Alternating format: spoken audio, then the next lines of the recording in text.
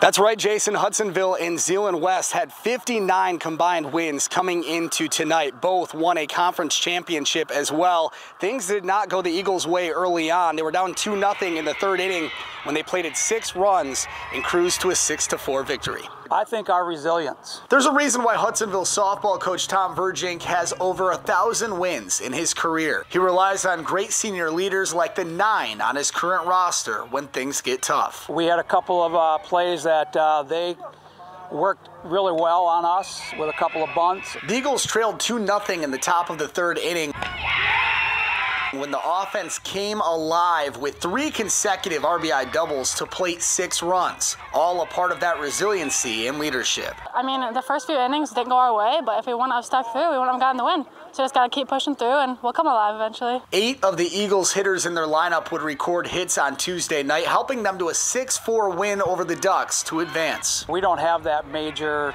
person that we can rely on that's going to get 2, 3, 4 hits a game with 5 RBIs.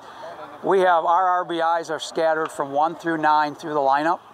So we've got different kids doing it every day. 1 through 9, we're pretty solid. I mean, as you can see, everyone gets hits when we need it. And senior Alyssa Brom had it rolling in the circle for the Eagles. She would face some trouble, just like in the 6th inning when the tying run reached second base, but she would battle through, striking out 13 hitters in the complete game effort.